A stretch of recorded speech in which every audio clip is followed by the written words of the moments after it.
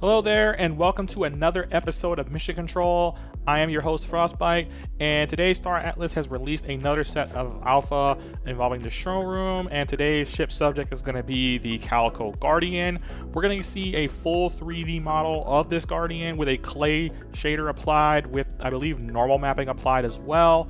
We're going to see some shading on the ship and some shadows so we can see the depth. We're also going to see a character kind of moving around in the environment a little so we can kind of see the ship and see kind of the depth and see what the showroom module is kind of intended to look like.